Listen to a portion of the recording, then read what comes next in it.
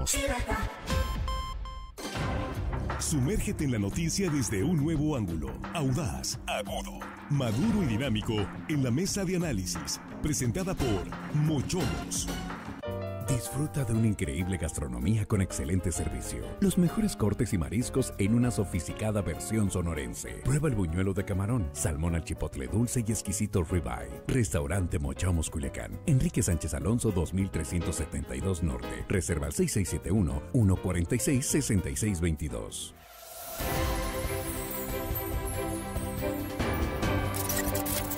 Estamos de regreso, ya estamos aquí en la mesa de análisis de Línea Directa. Gracias por continuar con nosotros y muchas gracias por compartir estos contenidos informativos de Línea Directa. Aquí en la mesa los compañeros Jesús Rojas, ¿cómo estás? Buenas noches, Jesús. ¿Qué tal, Víctor? Buenas noches a los compañeros y por supuesto, buenas noches al auditorio. Juan Ordorica, ¿cómo estás? Buenas noches. Muy buenas noches, Víctor, la mesa, amigos de la producción. Y hello, estimada audiencia que nos escuchan el martes, casi viernes. Aquí estamos listos con Armando Ojeda. Armando, buenas noches. Gracias, amigo Víctor. Es un gusto estar con ustedes esta tarde. Buenas noches, buenas a todos ustedes y al público en general. Bueno, pues está pronosticada la primera tormenta invernal de la temporada. Varios estados ya en alerta, de acuerdo a los despachos del clima, el Servicio Meteorológico Nacional. Protección Civil ya les informó hace unos minutos. También lanzó una alerta de la población para estar prevenidos por este descenso de temperaturas. Pero le hemos hablado al experto para que nos explique varios detalles que tenemos aquí pendientes y dudas de la audiencia. Antes que nada, muchas gracias por tomar la llamada, como siempre, un invitado permanente de este programa, doctor Juan Espinosa Luna. ¿Cómo estás? Muy buenas noches. ¿Qué tal? Muy buenas noches, muchachos. Bien, benditos a Dios aquí trabajando y a sus órdenes. No, pues ya nos levantaste el ánimo aquí, muchachos, ¿no? Jesús y Juan sí, pero acá Armando, ¿qué de tu servidor? Machúcame el dedo. Ya no damos, no, pues yo también. Pues, sí. Bueno, ¿en qué lugar del país te encuentras, doctor? Digo, si se puede saber. Sí, no, ahorita estoy de hecho aquí en Culiacán. Aquí bueno. estoy ahorita en casita, benditos a Dios. Eso es. Bien, ¿cuánto va a durar esta tormenta invernal y cuándo inicia, digamos, el descenso de temperaturas? Por el caso de Sinaloa, por favor. Mira, de hecho inicia hoy por la noche, empiezan las primeras, el primer bajón, de temperatura. Mañana sentirá un poco más fuerte el bajón, pero realmente serían hoy y mañana lo más importante aquí para Sinaloa, que esperamos temperaturas mínimas, como siempre en la parte norte, lo que es Choice, El Fuerte, Surutato, Bairaguato, toda la parte serrana esta, que estemos casi entre 8 grados, de 8 a 10 grados.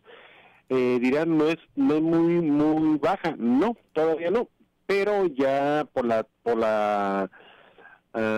fechas que son, y siendo la primer tormenta invernal, realmente esto nos ha dado lugar al pronóstico que tenemos así extendido, pues sea un poco preocupante. ¿Sí? Sí. Lluvias, vientos, heladas, ¿se puede esperar esto para Sinaloa? Mira, desafortunadamente ese es el detalle que hemos visto hemos estado trabajando estos últimos 2-3 meses mucho con las agencias europeas, inglesas y japonesas y de Estados Unidos, y aparte, bueno, con la del Reino Unido que trabajo yo, y estamos trabajando básicamente lo que es algo que le llamamos nosotros un ensamble. ¿Qué es un ensamble? Es juntar toda la información de todas las agencias y ver precisamente qué es lo que se espera, tratar de hacer un pronóstico con el menor error a largo plazo. Esto es muy útil sobre todo para la agricultura, porque nos podemos tener un pronóstico a 6 meses, por lo menos. No podemos decir si la temperatura exactamente cuánto va a ser, pero sí podemos tener una tendencia si la temperatura va a ser más fría, cuántos grados respecto a los últimos 5 años en tal o cual lugar. Y desafortunadamente ahorita lo que tenemos para Sinaloa, sobre todo la parte norte, esperamos en febrero que tengamos unos 4 grados abajo de la temperatura normal que se han tenido en los últimos 5 años. Entonces sí es preocupante. Eso es. Vamos con Jesús Rojas. Jesús. ¿Qué tal, doctor? Buenas tardes. ¿Qué tal, Entonces, Jesús? Muy buenas tardes. Yo le pregunto, entonces va a ser un crudo invierno. Esta es la primera de muchas tormentas invernales donde el viento polar baja del norte y pues nos va a tocar a Sinaloa. Si usted está esperando que sea un crudo invierno, uno de los inviernos más crudos que ha tenido nuestro estado en los últimos años.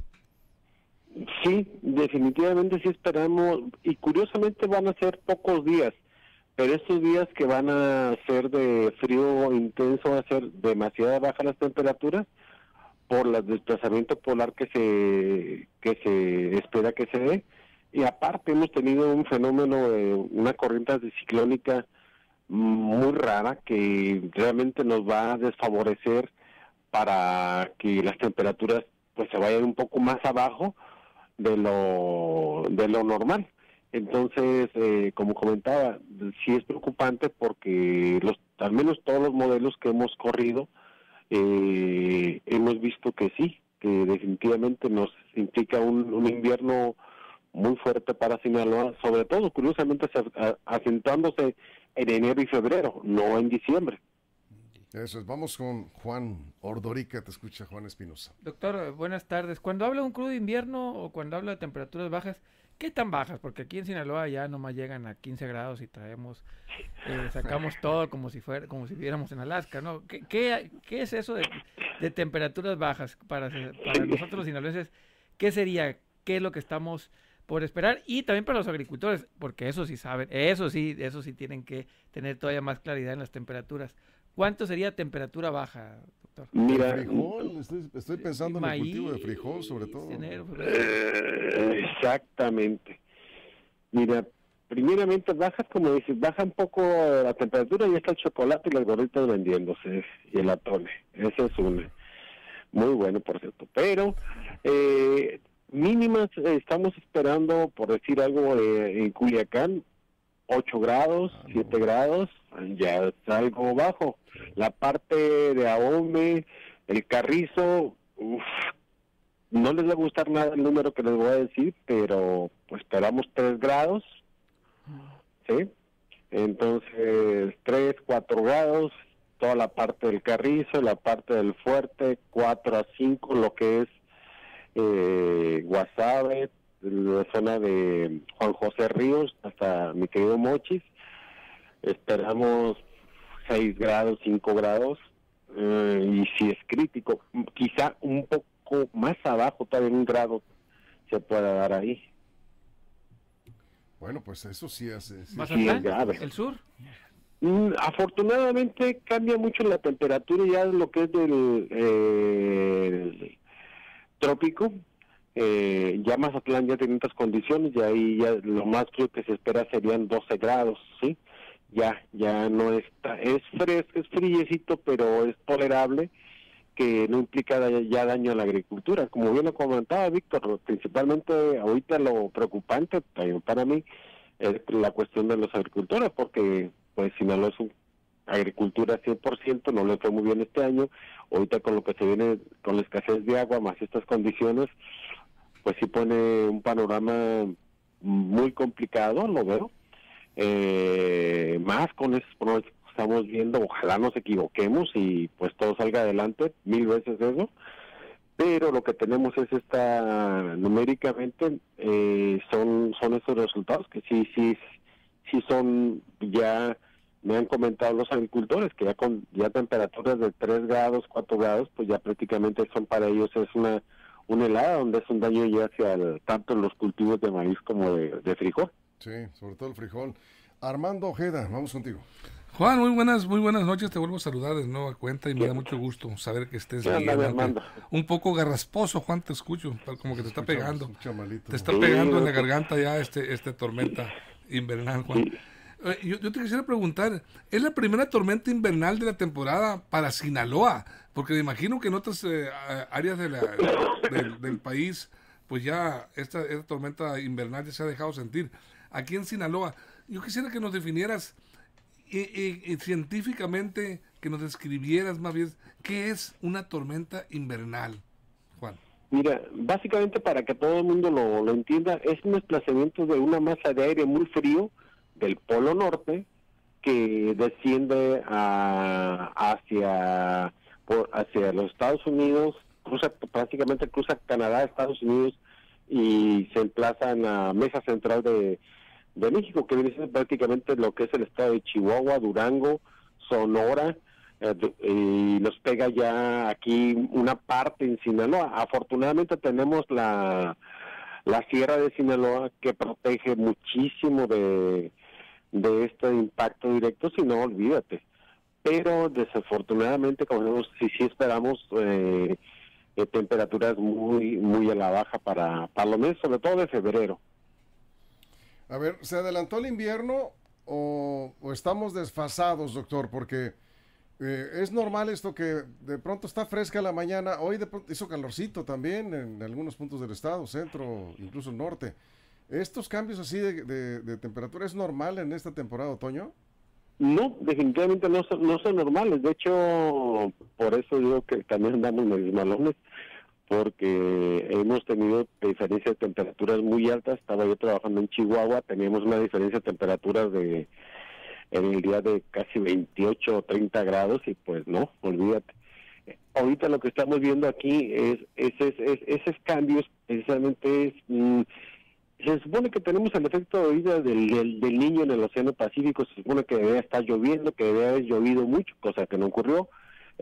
Ahorita tenemos condiciones del Niño todavía, pero pues no está lloviendo.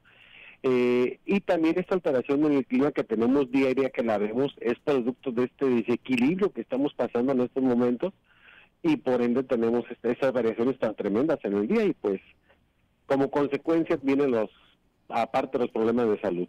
Eso es, Jesús. Sí, entonces, riesgo para la población, estamos escuchando que puede haber riesgo para los cultivos, sobre todo para los que son más sensibles al frío, pero entonces riesgo a la población, pues también habría para aquellos que están en situación de calle, porque si te llega a una temperatura de 5 o 6 grados o 3, como dice, pues a lo mejor las personas que tienen un hogar, un techo, pues pueden pasarla, pero las personas que no, que están en condiciones, digamos, de calle, pueden pasarla muy mal, ¿no, doctor?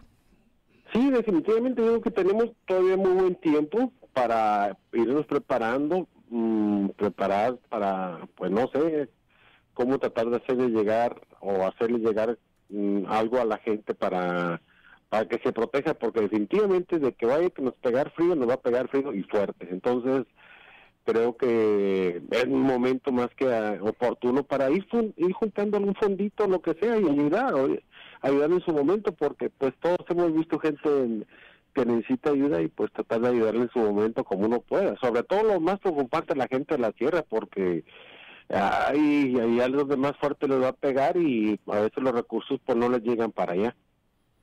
Eso es. Vamos a irnos sin corte comercial para aprovechar aquí la llamada con el doctor Juan Espinosa, y vamos a salir antes del tiempo para dejar el último corte. Al final vamos contigo, Juan.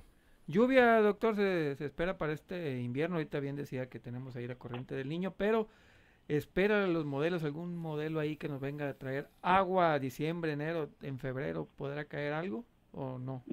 Mira, ahora sí que de acuerdo al ensamble, ahora vamos a llamar así, son 10 agencias, y aquí para Sinaloa desafortunadamente no tenemos probabilidad de lluvias, tristemente.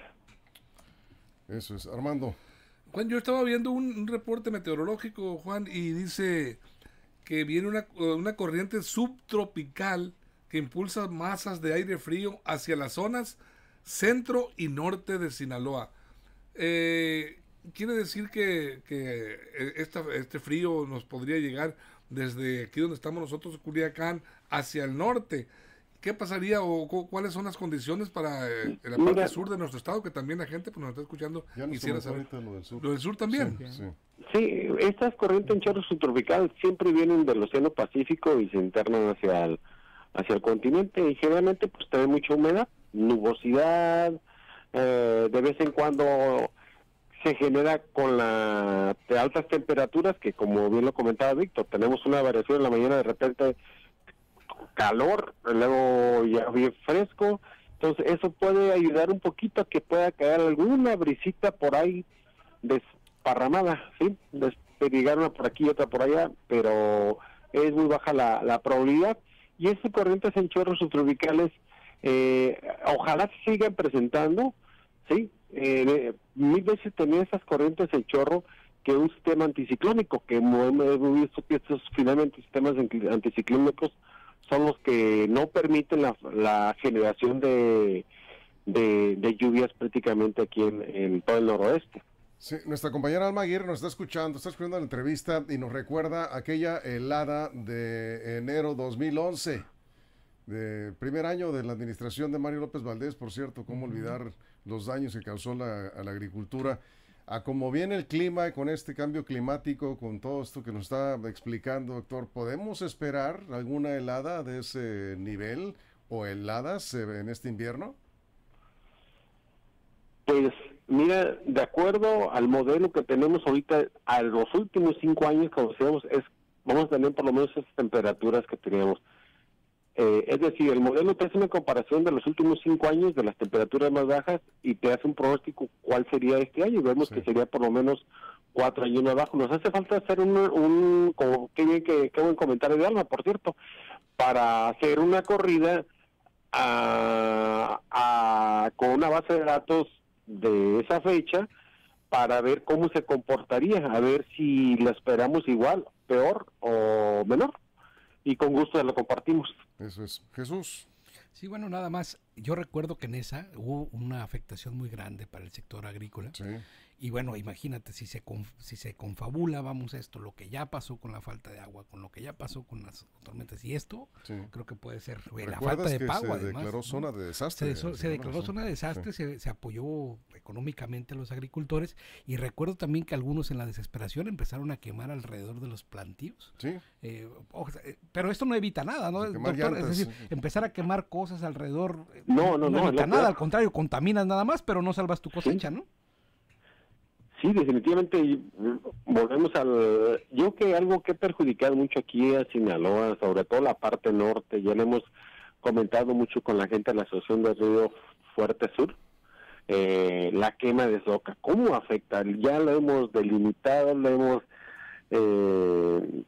ahora sí que bien documentado el efecto que se tiene de esa isoterma que le llamamos nosotros, que afecta.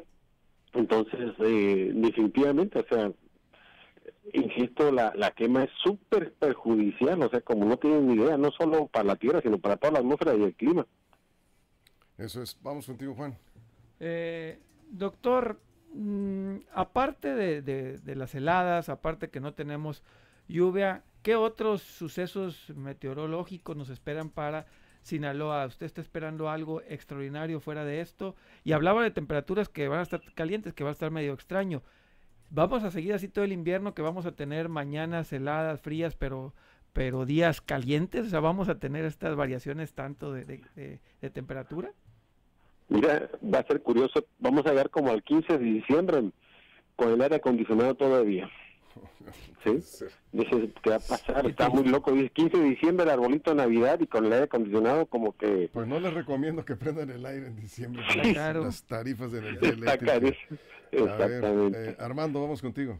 Entonces, Juan, ¿quiere decir que estas tormentas invernales son como los huracanes? ¿Entran y se van o se quedan? ¿O cuál es la situación que podemos esperar en este caso?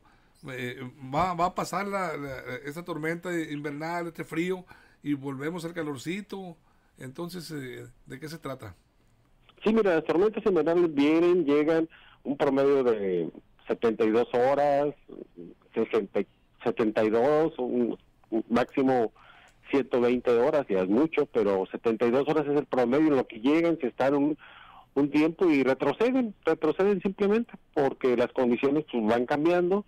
Y al tiempo se junta, aquí lo más peligroso es cuando se llega a juntar un vórtice polar, que le llama uno, y un vórtice polar, haz de cuenta que es como un huracán, pero de baja temperatura, junto con una tormenta, se juntan los dos, se vienen, y ahí sí, Dios nos agarre con dos cobijas del tigre.